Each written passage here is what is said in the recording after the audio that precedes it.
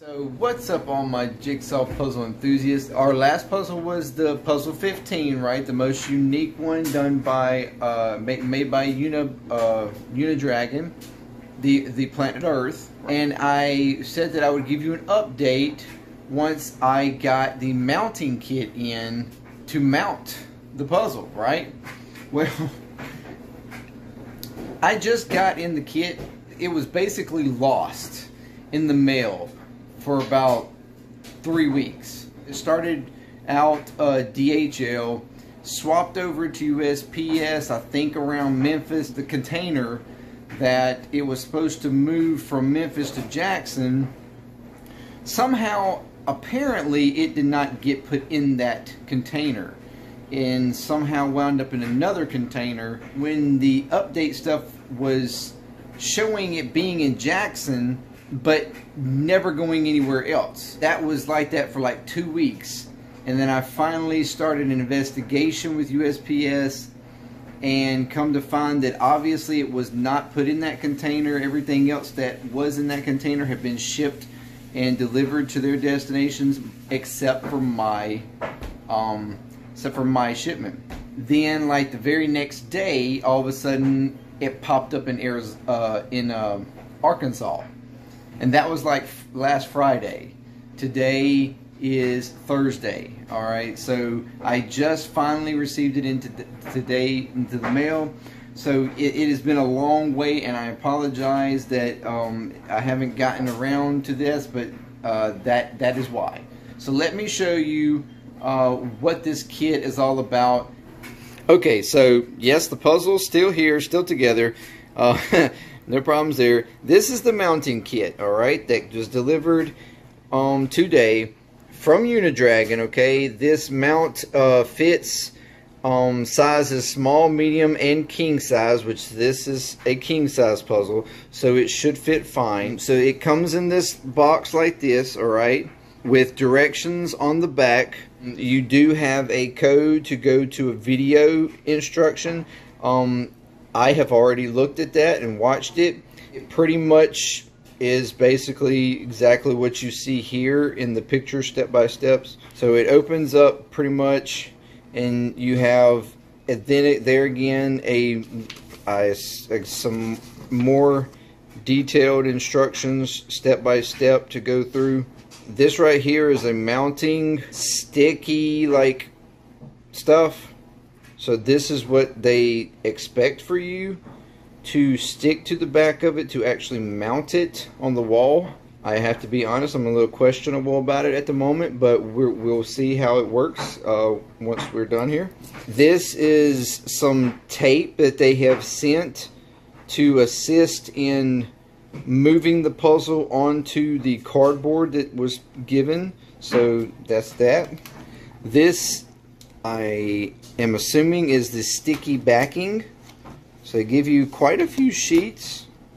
Of that. So that, and even the tape has quite a few pieces of tape. So this is meant to be used on multiple puzzles, if needed.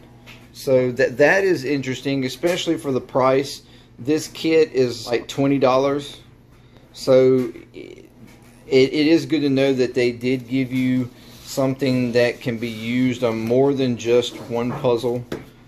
Here is the cardboard that is used to move the puzzle onto, so that you can then flip the puzzle.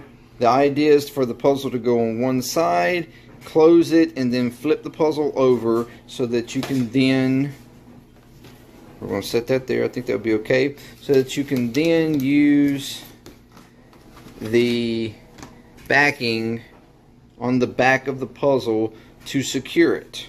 Okay, so what we have, alright, we have our tape, our cardboard, alright. So the idea is to take some pieces of tape, take a couple pieces of tape and tape it to the edge of the cardboard, like so. I think in the instructions they are using approximately 3 pieces. So one to the center, one to the outside, similar to that. And then taping the edge of the board to the edge of your table. Then what you would do from there is take your puzzle, sliding it from the table to your cardboard piece, transferring it over like so. And then once it's on there, we'll close it up and detach. Then we're going to take our puzzle, after we have it like this, we flip it over so that then the puzzle is upside down.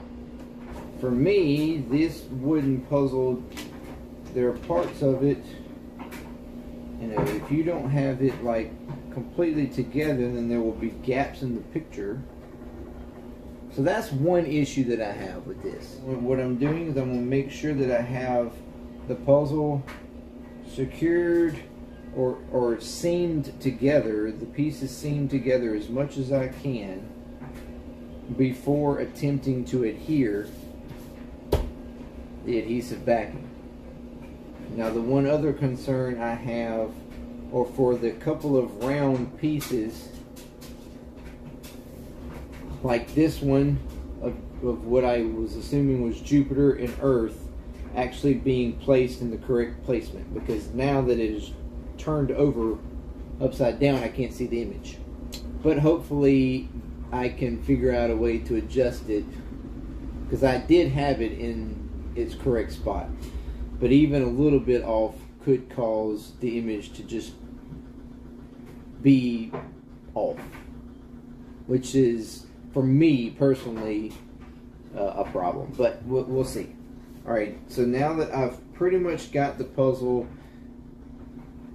consolidated in as much as I can so that to remove gaps, now we are to take this. They tell you to iron out, or basically make sure that your piece that you are using is as flat as possible. Remove the white backing starting to the center and going out on the puzzle with the clear adhesive. They said to use any type of plastic card to spread it out across the puzzle. How about we get that one of those? Okay, so what I've decided to use is my plastic spreader for the actual glue that I normally use, and I'm going to use this to spread it across the puzzle. So let's get to it.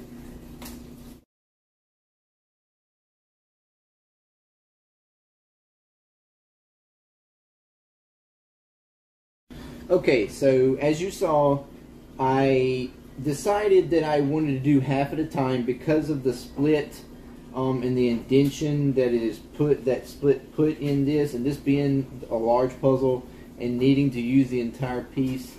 I decided to do half and half, so I did one half spreading out equally, trying to make sure that the puzzle did stay as uniformed as I could keep it, and then turn around trying to actually press on this indentation as well as I could before moving across the other side, and then making sure that I pressed as evenly and spread out the piece of backing evenly across the entire puzzle. So now we will get a utility knife or some type of sharp knife that you may have, and I will be trimming this piece as close to the edge as I can all the way around, making sure that I get the pieces, the edge pieces, as much of them as possible adhere to the backing, left adhere to the backing. So let's do that.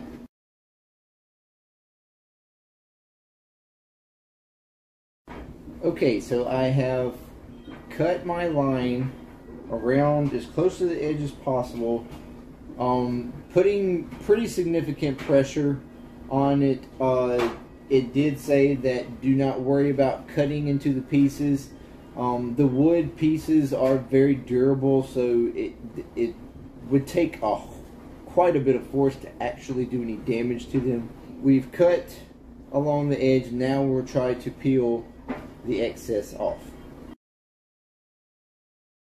Okay, so now the excess has been peeled off. So let's flip this over and see just how well this works. Okay, so luckily, from looking at the image, my pieces that could have rotated, the Earth piece is pretty much in its spot. So is the Jupiter. The only one that seems to have shifted a little bit is this one here. So let me try to see if I can make an adjustment to this one right here.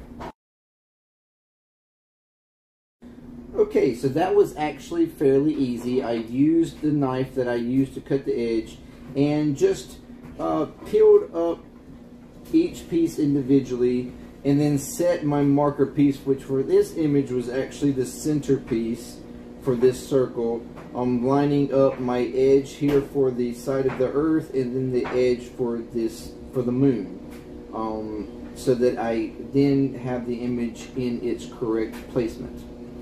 So that was easy enough. I'm actually pretty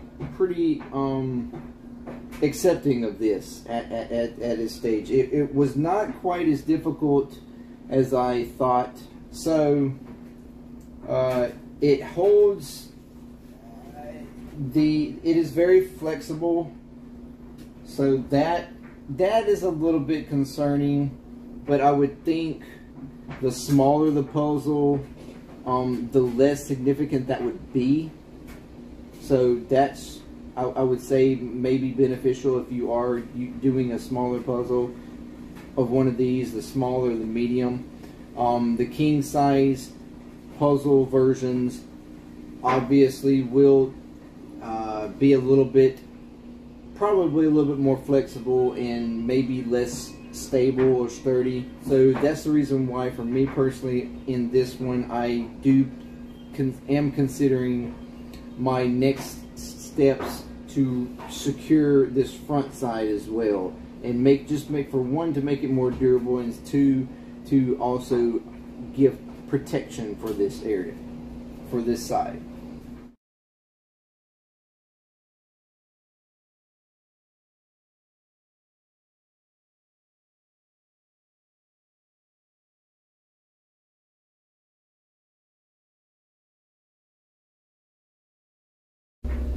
Okay, so as you've seen, I did a thin layer of the puzzle glue that I typically use, guard glue, to put a thin layer of the glue for protection, and to help secure the puzzle and make it a little bit more stable, and mostly to protect the actual image. The image is a paper image on the wooden pieces, so therefore it can peel and can be damaged.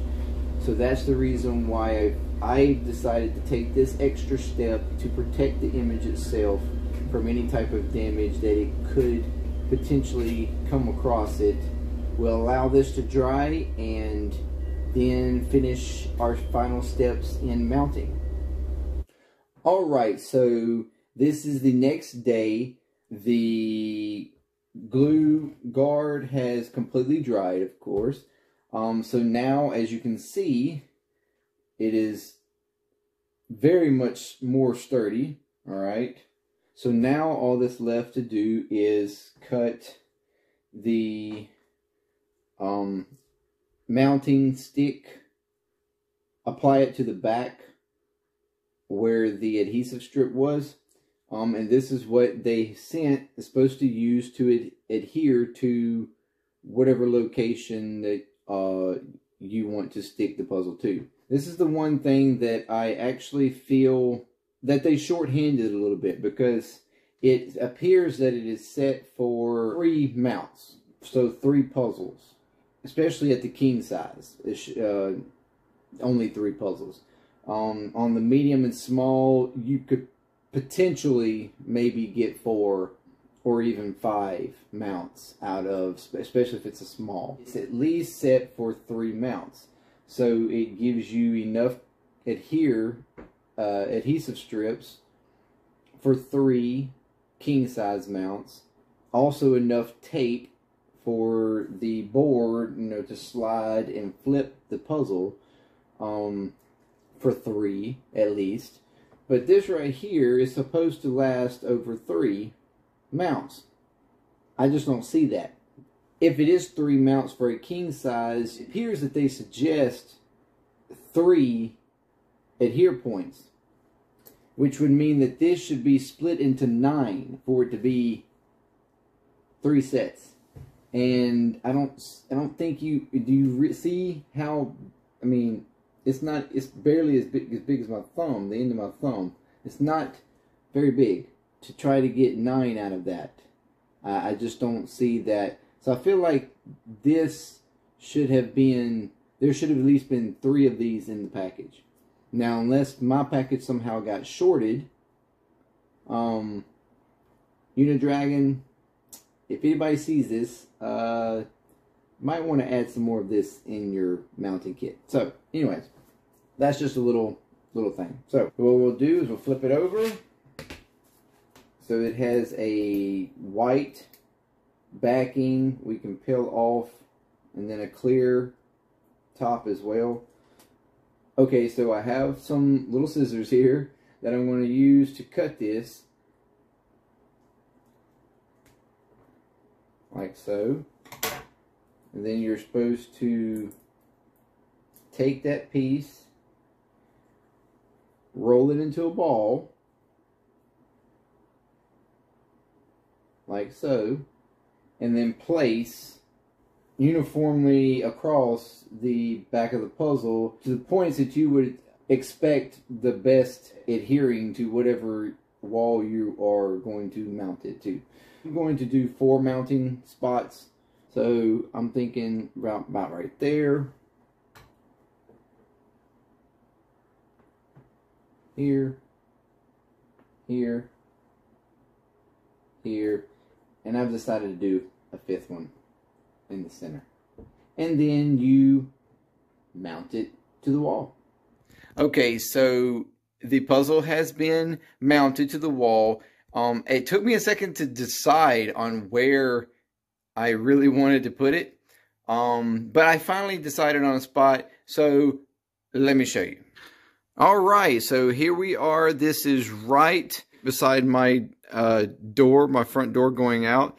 So that is where I've decided to place the puzzle. First thing that I did was I actually washed the wall so that I made sure that there wasn't any dirt or debris, you know, anything, dust or something like that, because it is adhering to the wall by those sticky things. I must admit, they do stick really well. Hopefully, I guess we will see. What I'm worried about is long term, over time, how long it will stick, or if it will eventually just give out. But for now, it is pretty sturdy. I'm sitting here touching it. It doesn't move. Of course, like I said, I did 5 points, right, like right here, here, here, here, and in the center.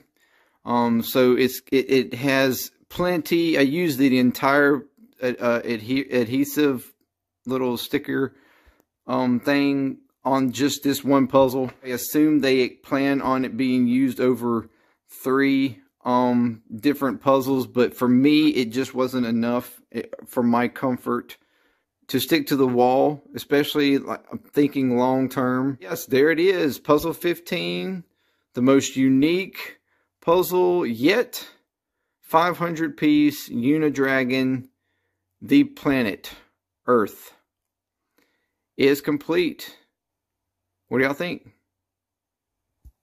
All right, so yes, there it is behind me. All right, so yeah, I am very, very, very excited that to finish this up. and I'm just happy about how it turned out.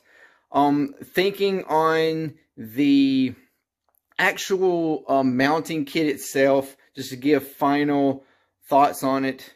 The adhere strip does work very well. It is a way to secure the puzzle quickly and easily. Okay, it is very quick and easy to use, and just to to put on the back of it.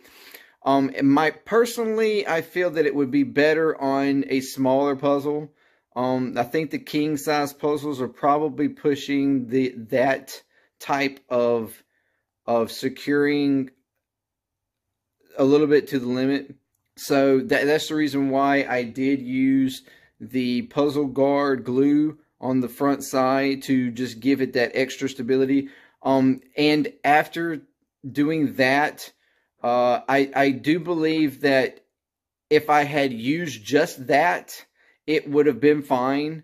Putting it on the back side of the puzzle and then on the front side, or vice versa, it wouldn't matter. But the only thing I would think that you would have to do, because it is a wooden puzzle and the pieces do not just secure like a normal puzzle. They are loose and they give and they stretch. They're flexible within the puzzle. When you did use the puzzle guard, if you were only using the puzzle guard, you would probably want to put put a layer of the guard on, and then after putting the layer all the way completely on it, then compress the puzzle in, towards the center like I did, to take out all of the lines and separations in the puzzle. Unless the separation in the puzzle is what you're going for. I could see where some people would actually like that, like the look of the pieces separated with the image, across it. If that's your thing, then I guess you could actually stretch it afterwards instead of compressing it down. But if you want the image to be clean without any lines, that's the way I would suggest your first layer to be put on. Compress it down before it dries, and then just allow it to dry like that, and then you should have no problem flipping it over and doing the back side. But the mounting kit with the adhesive strips is an easier way, obviously, of doing it. It just, for me, especially for a king size puzzle like this one, the bigger puzzle, it wasn't stable enough for my personal preference. Like I said, a smaller one, it probably would have been fine. But anyway, that's just my final thoughts. It's not bad. I think for the price, for Unidragon at around 20 bucks, I think it's $19.99, something like that, for the mounting kit.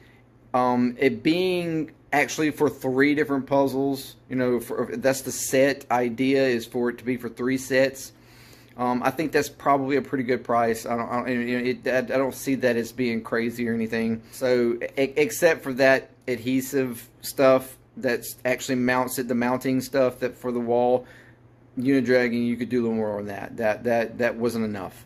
So that's the only thing. Only major negative critique I have on the mounting kit. Puzzle 15 is completed and mounted, and now it's on to what's next, right? We have I actually do have a puzzle that will be number 16. Other than that, I don't really have anything planned from there. But we'll see how things go. Like I said before, I plan to move all this content to YouTube, so that it will be for wider audience and allow easier connection to being able to watch all of the videos and all the puzzles, easier to find and all in one space. So yeah, that's one major thing that's coming very soon. But other than that, I don't really have any puzzles planned outside of a 16th one.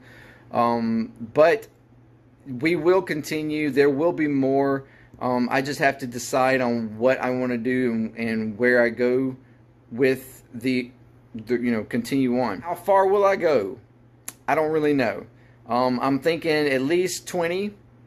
I don't think that's crazy. I don't know that I will really go past that. I really don't see, especially going any more than 25. But hey, who knows? We could keep this going. I don't know. I don't know. I will certainly run out of space, but to mount them, especially if they're of any significant size. But hey, this is fun. I enjoy doing it though. I hope you enjoy watching and seeing the creativity and the time and the production of it. You know, how our creation of it. And all that. So I hope you enjoy it and have fun watching it and learning from it. Hopefully, maybe even deciding to engage in this yourself, and finding fun in it for yourself. So, anyways, thank you, and until next time.